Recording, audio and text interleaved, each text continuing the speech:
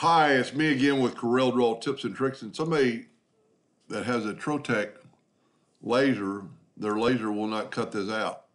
Even though it is an RGB red hairline. So I took the carrot one, took it out to the shop, and it wouldn't cut. So maybe somebody will know. They got this file off SD. It was actually a Glowforge file, they said. But if you put, some of them have a white, majority of them have a white fill. But that should not matter because you're not engraving. So the only thing I could suggest to the gentleman, this page is 12 by 24. I would set my nudge distance on 13. And I would just take the Smart Fill tool, and this is what I had to do to the shop, and I'm just going to nudge all these out of the way. So I'm nudging the Smart Fill out of the screen. And this would fix your problem for sure, because it, well, most definitely would. I'm not going to do them all for the sake of the video. But then you could just go with your pick tool and just delete these. Nudge these back to the exact same spot, and left click, right click in that red hairline, and it cut out then. I have no clue why it wouldn't cut out before, because it's still the same. If we look, it's still an RGB R25500 hairline, which is the same thing for RGB red. And the color shouldn't really matter as long as it's a hairline, it ought to cut. But now it cut. So if you ever run into that problem, just try that. And for the person that bought this file, this is so easy to make.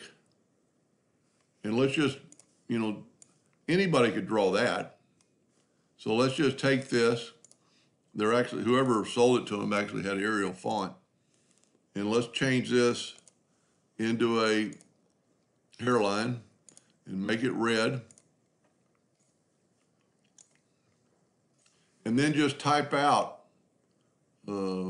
pepper, all caps, P-E-P-P-E-R. Make it the appropriate size. Maybe make it bold. So a lot of times you have to click off the item and click back on it to make it bold. Then bring it over. Don't do that. Bring it over your file. And of course, some of them are going to have to be longer than others to incorporate the word. But then just left click, right click. Let's make it a little bit smaller. And like I said, you could make your words longer. And then just take all this, and this is a font, so you need to go up to Object and convert it to a curve, and then just take this and weld it. That's how easy it is. Now let's say it's a longer word. Well, very easily, you could make this thing longer by taking your shape tool, grabbing those two nodes, just those two nodes, and hitting your control key to make it longer. But then you're going to have less to go in the ground. So you could do this. You could make this longer. And then it would be all the same. So now you could put a longer word like grow please. This is pretty cute.